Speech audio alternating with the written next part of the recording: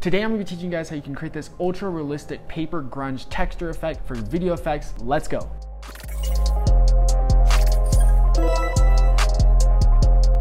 My name is Devin Huynh. Welcome to 11% Tutorials. As I mentioned, today we're going to be teaching you guys how to add some texture and extra grunge effects to your videos, just to spice up your videos and add some extra depth. It's a really simple tutorial. All you'll be needing today is Premiere Pro. But before we get started, I just want to mention, if you're interested in saving yourself some time while editing and not having to watch the full length of all these tutorials on our channel, you can definitely check out 11%.net, our preset pack store, where we sell all of our projects and basically all the stuff that we teach in these tutorials in a compressed zip file that you can just download, import into your project, and boom, you have all the effects already ready for you. You don't have to do any of the editing. It really saves me a bunch of time, especially while editing, so I definitely recommend checking it out if you're a video editor and interested in saving yourself a lot more time, because seriously guys, the client timelines are not getting any longer. Without further ado though, let's go ahead and jump right into the tutorial. All right guys, so now that we're inside of After Effects, right here I have a music video clip loaded up from the Playboi Carti music video, which, by the way, no shade to Carti, this is an ass music video, bro. Like, this is one of the most ass music videos I've ever seen. But don't worry, that's why we're gonna spice it up today. Anyways, so the first thing that we're gonna do, adding texture to your music videos. I think one of the first key elements of the type of texture that we're gonna be adding, this paper grunge aesthetic, is adding multiple layers to our video clips as well. So before we even begin, I'm gonna go to my effects and presets right here, and I'm gonna search for the crop effect right here, and I'm gonna drag this to our top layer. And now what I'm gonna do is I'm just going to increase the right crop just a tad bit, and then I'm just gonna go ahead and reposition that so that like Goyard case is in the left side of the screen, and then I'm just gonna go ahead and adjust the position so that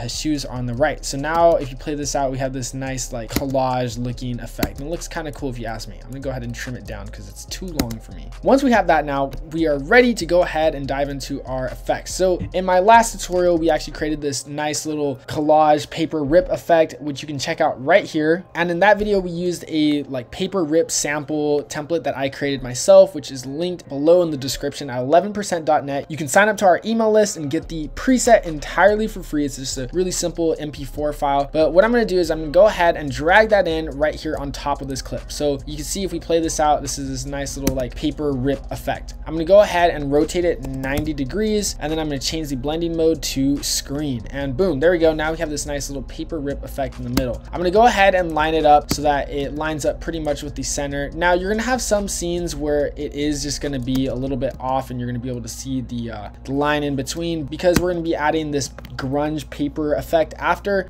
It will pretty much cancel it out, and your audience won't really even notice it that much. So boom, there we go. We have this nice little like rip effect in the middle. Kind of makes everything a little bit cool and stop motion like. Now shout out to my boy creativeflowmarket.com. Go make sure to check out his website. He has one of the most absolutely insane grunge paper effects. I don't know if there's anybody out there who does the best mixed media textures. It is definitely Creative Flow. So if you want to go check out his presets, you can check it out at creativeflowmarket.com. Absolutely insane pack right here. You can cop it. But I'm going to be using his grunge paper texture effect. Now, quick disclaimer, we are going to show later in the tutorial how to actually make some grunge effects from scratch without having to go out and buy a preset pack. So if you're interested, you can go ahead and check out this timestamp right here. But right now, I'm just going to go ahead and drag on this Creative Flow Market grunge like paper stop motion texture. I'm going to change the blending mode to screen, and boom, there we go. You can see we have this nice, really dope looking grunge effect. Now, everything is looking really good. There's just one last thing that we need to change and tweak, and that is the frame rate. Everything right here, the effects are all in like 12 frames per second, and the video is 24 frames per second. So I'm going to select these bottom two layers, right click them, and then nest them. You can name it whatever you want. Okay.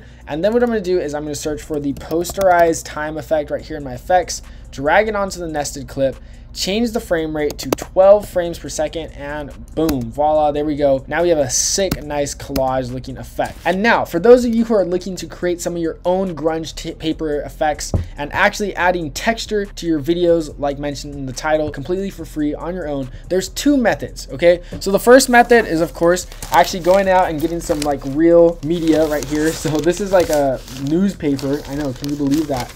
This is a real newspaper, and what you can do is you can actually go ahead, take some pictures of the paper, or maybe you have some black crumpled up paper, and then you can go ahead, go into Photoshop, mask those out, and then you can just basically go ahead and drag that onto your video footage. But right now I'm going to show you the digital method, which I like to call it digital hunting. And this is the method which I usually prefer to do, because all these other methods right here like take so much work and actually doing stuff IRL, which I'm a video editor, so fuck that. I'm going to go to Google Chrome and I'm literally going to search for crumpled black texture papers. And you can see already there's a crap ton of free digital assets that you can use. But if you're a video editor and you're not selling any of these, I don't see the harm in using these. So what I'm going to do is like, you can go to certain websites, and what you can basically just do is just go ahead and grab some screenshots. So I can just hit Command-Shift-4 and just screenshot some of these black textures and drag that into my project file. So I'm just going to go ahead and repeat that process and find a couple of black crumpled paper textures. So now that we have 3 different black crumpled paper textures in our project, after just doing some very light Google searching, what I'm going to do is I'm just going to scale them all up so that they fit the composition size, of course. So boom, there you go, scaled up and scaled up. Now once they're all scaled up, you're going to select all of them, right click them and hit speed duration, and then I'm going to change the speed duration from 4 seconds long to something around like 0.3, so like 1/3 of a second. And it's gonna be really short, but don't worry, it's gonna work out perfectly. We're gonna hit sequence and we're just simply gonna hit close gap, so that way once you play it out, you have this nice little paper stop motion animation effect. I'm just gonna hold Option or Alt if you're on PC and just duplicate this a bunch of times. Boom, there you go. Select them all again, once again, sequence, close gap, and boom, voila, there you go. You have a nice sick like paper stop motion effect. Now the only issue with creating effects from Google and just screenshots is sometimes the papers can be really inconsistent, so the crumpling, like this one might be really off compared to this one, so you just want to adjust the color and position and scale. So it honestly shouldn't be too much, but of course creating them in person is always going to be the best result. Then I'm just going to select all of them, nest them, and boom, there we go. Now we have our nice little texture file. I'm going to go ahead and drag this texture file over one of our clips. So let's go back to our main file right here, and voila, now I can just drag it on top of this clip, select the nested clip. We're going to change the blending mode to screen, and boom, there we go. Now you can see we have this nice like stop motion effect applied over our video. And once again, I'm going to go ahead and drag on the posterized time effect and change the frame rate to 12 frames so that it fits the like stop motion effect more. And boom, there we go. We have this nice texturized like paper effect that we just created off of Google, added some texture to our videos completely for free, didn't buy a super expensive preset pack. But once again, of course, if you're interested, make sure to check out creativeflowmarket.com. Andrew really is like killed it on that preset pack, so I definitely recommend checking that one out if you're interested in copying any texture pack. And lastly, one thing I always love to do for all of my effects, I just say it's pretty much the sauce that every video editor needs to add, is camera shake. So I'm going to go ahead and drag on an adjustment layer from my project panel. I'm going to go ahead and trim it down to about 3 frames before the cut and 3 frames after the cut. And by the way, we are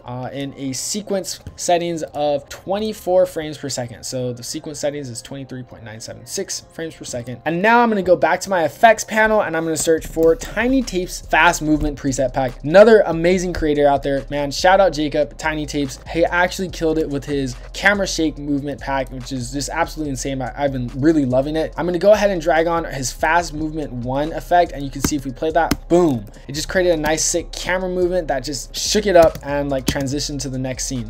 And we can, by the way, do this for any clip that you want. You just have to make sure the frame rate is the perfect length. So we're just going to do, once again, 3 frames before, 3 frames after, and then let's go ahead and use faster movement 5. Let's see how that plays out. And boom, there we go. There's just another fast movement in between. It just absolutely spices up the videos. And talk about adding camera movement, that really changes the game. So there you guys have it, some nice clips with texture that we created pretty much all for free, with the exception of the Creative Flow texture pack, which you can check out at creativeflowmarket.com right here. And if you're interested in copying the Tiny Tapes Shake It Up preset pack, then you can go check it out at tinytapes.ca. And if you're interested in copying Tiny Tapes Fast Movement Texture Pack Bundle, you can go ahead and check it out here at tinytapes.ca. He has a bunch of crazy preset packs that you can literally just cop from his store. You can go ahead and check it out using our referral link in the description, so you help us out, help him out, spread the love for everybody. But with that, guys, here is the final result.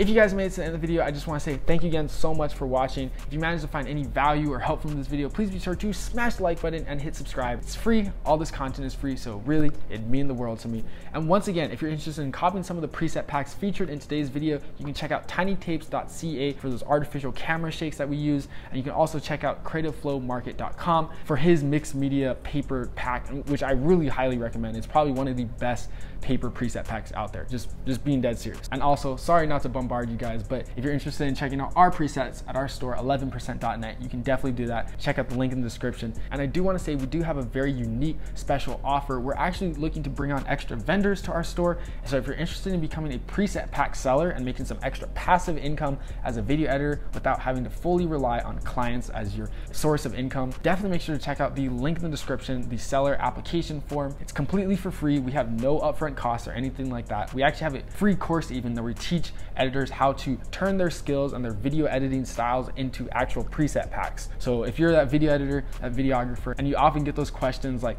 yo, how did you create that effect? Or bro, that style of editing is so cool. Like, how did you do that? But you don't want to spill the free sauce, then you can definitely sell the sauce for money. You can check out our marketplace at 11%.net and become a seller. And we give all of our sellers a generous 89% of their profit proceeds, leaving us only with 11%, hence the name. So if you're interested, or if you know anybody who might be interested, definitely make sure to check out the link in the description one last time. Once again, thank you guys so much for watching, and I'll see you guys in the next video. Peace.